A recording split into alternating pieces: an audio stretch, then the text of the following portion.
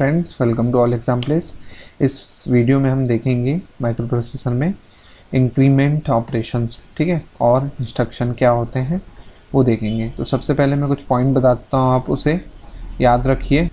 तो पहला पॉइंट है, कैरी फ्लैग जो होता है अफेक्ट नहीं होता है इंक्रीमेंट ऑपरेशन में। Carry flag is not affected, okay, ये याद रखना है आपको।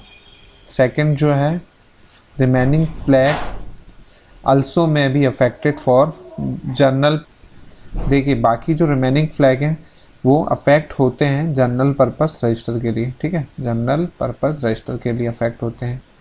थर्ड पॉइंट है, जो रिज़ल्ट स्टोर होता है वो ऑपरेंड में होता है। ऑपरेंड यूज़ होता है स्टोर करने के लिए रिज़ल्ट को, ओके। फोर्थ पॉइंट है, इंक्रीमेंट जो होता है वो रजिस्टर का होता है, रजिस्टर पेयर का होता है या मेमोरी का होता है। रजिस्टर का होगा या रजिस्टर पेयर का होगा या मेमोरी का होगा। और कैसे इंक्रीमेंट होता है? बाय वन इंक्रीमेंट होता है, यानी आरपी या मेमोरी प्लस वन होगा, ओके। तो ये याद रखना ये चीज़। और फिफ्थ जो है, इंटरनली देखा जाए तो प्रोसेसर के अंदर वो क्या होता है? एडिशन परफॉर्म होता है, ओके, एडिशन परफॉर्म याद रखिएगा आप।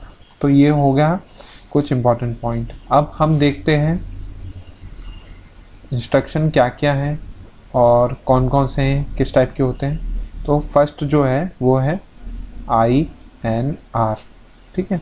और ये जो होता है इंक्रीमेंट का इंस्ट्रक्शन होता है, और ये जो होता है 1 बाइट का होता है, 1 मशीन साइकिल होती है एंड 4 टी स्टेट होती है, ठीक। एग्जाम्पल के तौर पे R यहाँ पे क्या है? एक रजिस्टर की वैल्यू है, तो एग्जाम्पल के तौर पे लिखते हैं इन C, ठीक है, सॉरी INR C, ठीक है। एक रजिस्टर है C, INR यानी इंक्रीमेंट, ओके। C यहाँ पे रजिस्टर है। अब इसमें कोई वैल्यू है, मान के चलिए FE, ठीक है। इस रजिस्टर में एक वैल्यू स्टोर है FE। अब इसको बोल रहा है इंक्रीमेंट को, तो इंक्रीमेंट में क्या होगा? बस +1 हो जाएगा, तो वैल्यू क्या हो जाएगी? FF, okay. तो ये इस टाइप से परफॉर्म होता है। अब इसका फ्लैग रजिस्टर क्या होगा वो भी देख लेते हैं, ठीक है। और कैरी, अब देखिए कैरी मैंने क्या बोला? प्रीवियस कुछ नहीं होगा, इसका कुछ कैंसिल ही कर दीजिए, अफेक्ट नहीं होती। जो प्रीवियस स्टेटस होगा वो ही रहेगा, ठीक है। प्रीवियस स्टेटस ही कैरी का वो होगा, इससे चेंज नहीं होगी, बाकी चेंज होगी, ठीक है। पैरिटी, नंबर ऑफ वंस कितने हैं उस पर डिपेंड करता है। इवन है नंबर वंस, FF है 8 यानी, तो इवन नंबर है तो 1 हो जाएगी वैल्यू। अब एक्यूमुलेटर में कैरी जा रही है क्या? नहीं जा रही है, तो वैल्यू 0 हो जाएगी, इसकी 1 हो जाएगी, सॉरी 0 हो जाएगी, 0 हो जाएगी। अब साइन बिट क्या है यहाँ पे? क्या है? माइनस में नहीं है, तो वैल्यू क्या होगी इसकी? 0 होगी। तो ये रहा फ्लैग रजिस्टर की वैल्यू, ठीक है। तो ये पहला था, और भी देखते हैं। देखिए सेकंड है INR M यहाँ पे मेमोरी को डोनेट कर रहा है। तो कोई मेमोरी है, उसका एड्रेस दिया हुआ है, ठीक है, उस पर हमें क्या करना है? इंक्रीमेंट ऑपरेशन परफॉर्म करना है, ठीक है। मान के चलिए इस मेमोरी में कोई वैल्यू स्टोर है 8F करके, ठीक है। तो क्या होगा? 8F + 1 हो जाएगा, बस क्या वैल्यू हो जाएगी यहाँ पे? 0, और कैरी आएगी 1, तो ये हो जाएगा 90 आ गई। तो ये इस टाइप से हुआ। अब इसमें देखिए मैंने क्या बताया? 1 बाइट इंस्ट्रक्शन होगा, 3 machine cycle and 10 T state है, ठीक है। तो ये आपको याद रखना होगा मेमोरी में कितने का होता है और कितने का नहीं, ठीक है। अब फ्लैग रजिस्टर क्या होगा वो देख लेते हैं। फ्लैग रजिस्टर की वैल्यू क्या होगी जल्दी से देख लेते हैं। तो फ्लैग रजिस्टर की वैल्यू क्या होगी? कैरी क्या होगा? प्रीवियस स्टेट होगा, ठीक है, ये 0 हो जाएगी। नंबर ऑफ वंस क्या है यहाँ पे? 9 है, तो 9 को हम क्या लिखते हैं? 1 0 0 1, और 0 को 0, तो 2 ही हैं, तो इवन हुए, तो इसकी वैल्यू क्या हो गई? 1 हो गई, ठीक है। उसके बाद एक्यूमुलेटर कैरी जनरेट हुई थी, यहाँ से इस बिट से इस बिट में कैरी जनरेट हुई, तो इसकी वैल्यू क्या हो जाएगी? 1 हो जाएगी, ये 0 हो जाएगा, 0 वाला वैल्यू क्या हो जाएगी? 0 हो जाएगी, ठीक है। और साइन बिट क्या हो जाएगी? 1 हो जाएगी। ओके, क्योंकि आखिरी बिट क्या है यहाँ पे 1 है, साइन बिट भी क्या होगी 1 हो जाएगी। ओके, तो ये हो गया फ्लैग रजिस्टर की वैल्यू। थर्ड है INX RP, ठीक है, इंक्रीमेंट हो रहा है रजिस्टर पेयर का, ठीक है, 1 बाइट का होता है, 1 मशीन साइकिल होता है एंड 6 टी स्टेट होते हैं। ओके, 6 टी स्टेट होते हैं। तो एग्जाम्पल के तौर पे देखें, यहाँ पे एक रजिस्टर पेयर दिया है H में क्या क्या होता है, H और L होता है, इसमें कोई वैल्यू स्टोर है, मान के चलिए FF स्टोर है।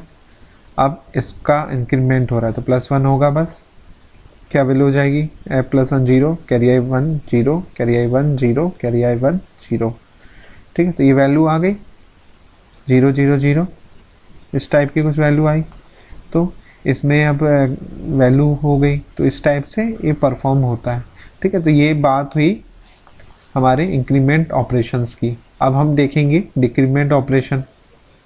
देखिए हम देखते हैं डिक्रीमेंट, तो डिक्रीमेंट में मैं कुछ पॉइंट बता दूं, तो कैरी फ्लैग जो होता है वो अफेक्टेड नहीं होता है, ठीक है, नॉट अफेक्टेड। ओके, सेकंड, बाकी जो फ्लैग होते हैं रिमेनिंग कैरी को छोड़ के वो जनरल पर्पस रजिस्टर की तरह यूज होते हैं, ठीक है। थर्ड है रिजल्ट ऑपरेंड में स्टोर होता है, ऑपरेंड में स्टोर होता है। फोर्थ पॉइंट है जो इंटरनली इसमें जाहिर सी बात है डिक्रीमेंट है, तो इंटरनली क्या होगा, सब्ट्रैक्शन होता है। Okay, subtraction. और रजिस्टर पेयर, रजिस्टर और मेमोरी, ठीक है, ये चीज़ होती है, तो आपको पता होना चाहिए। आप देखते हैं पहला इंस्ट्रक्शन क्या है इसमें, वो है DCR, ठीक है, DCR और कोई रजिस्टर की वैल्यू दी होगी, और ये 1 बाइट का होता है, 1 machine cycle and 4 T state होते हैं, ठीक है। एग्जाम्पल के तौर पे एक रजिस्टर है B, तो DCR B। अब B में कोई वैल्यू है, मान के चले EO, ठीक है, एक वैल्यू है, तो इससे डिक्रीमेंट करना है। अब जी हाँ 0 है तो यहाँ कैरी आएगी, सब मतलब बोरो लेंगे यहाँ से E से, तो क्या बचेगा, 10 में से 1 जाएगा, F बचेगा। उसके बाद यहाँ क्या बचेगा, E में से 1 चला गया तो D बचेगा, तो ये क्या आ गया, DF आ गया। अब इसकी वैल्यू क्या होगी, 1 1 0 1, और F की वैल्यू क्या होती है 4 बार 1, ठीक है। तो ये वैल्यू आई। अब देखिए फ्लैग रजिस्टर की वैल्यू क्या होगी, जल्दी से देख लेते हैं। कैरी वाला तो प्रीवियस ही रहेगा, तो क्रॉस कर सकते हैं, जो प्रीवियस वैल्यू है वही कैरी की वैल्यू होगी। अब देखिए पैरिटी क्या होगी, 2 2 4, ऑड है तो वैल्यू 0 हो जाएगी। एक्यूमुलेटर कैरी क्या हुआ है, कैरी जा रही है क्या, नहीं गई, तो इसकी वैल्यू भी क्या हो जाएगी, 0 हो जाएगी, ठीक है। 0 बिट क्या होगी, 0 होगी। साइन बिट क्या होगी, लास्ट बिट होती है 1 है, 1 हो जाएगी। ये था पहला इंस्ट्रक्शन। सेकंड देख लेते हैं जल्दी से। देखिए सेकंड है DCR M यहाँ पे मेमोरी है, ये 1 बाइट इंस्ट्रक्शन होता है, 3 मशीन साइकिल होती है, 10 टी स्टेट होती है। तो DCR M में कोई वैल्यू है, मान के चलिए 0 0 स्टोर है।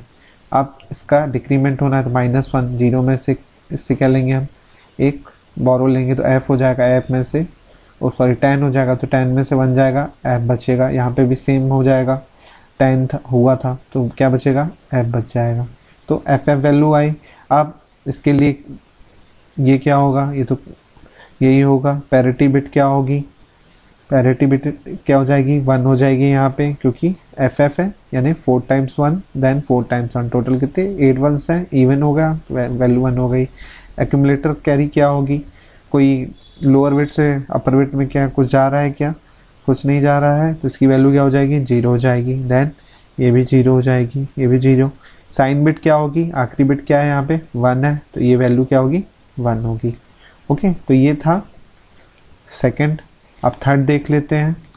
देखिए लास्ट है DCX RP। RP यहाँ पे रजिस्टर पेयर है, और एक नोट देना चाहता हूँ, ये जो लास्ट वाला है बहुत ज़्यादा इम्पॉर्टेंट है और गेट में आता है और आ भी चुका है कई बार, तो ये बहुत ज़्यादा इम्पॉर्टेंट है। क्या चीज़ इंपॉर्टेंट है इसमें, नोट में आप लिख लीजिए, इसमें कोई भी फ्लैग अफेक्टेड नहीं होता है। Okay, no flags are affected. Okay, याद रखिएगा इसमें।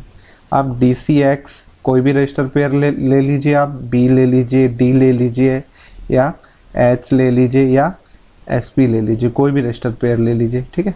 तो उसमें परफॉर्म होगा ये वैल्यू। आप मान के चलिए कोई वैल्यू है D में, D रजिस्टर पेयर में D होता है, इसमें कोई वैल्यू है F000, आप इससे -1 होगा तो क्या होगा वैल्यू, यहाँ पे देख लेते हैं। 10 में से 1 जाएगा, F बचेगा, देन यहाँ पे क्या बचेगा, F बचा, देन वो वहाँ से बोरो किया तो यहाँ F बचा, लास्ट वाले ने एक बार इसको दिया है तो क्या बचेगा, E बचेगा। तो आंसर क्या आया, F आ गई वैल्यू। तो ये रहा फाइनल आंसर। इसमें कोई भी फ्लैग अफेक्टेड नहीं होगा, तो हमें फ्लैग रजिस्टर बनाने की ज़रूरत नहीं है। ये खासकर आप याद रखिएगा, बहुत इंपॉर्टेंट है, ठीक है। तो आज हमने बात की इंक्रीमेंट एंड डिक्रीमेंट की। तो फ्रेंड्स, ये वीडियो पसंद आया हो तो प्लीज़ लाइक कीजिए, शेयर कीजिए, ताकि और भी लोग देख पाएँ और फ्री की एजुकेशन ले पाएँ। और चैनल को जिन्होंने अभी तक सब्सक्राइब नहीं किया है तो प्लीज़ सब्सक्राइब कीजिए।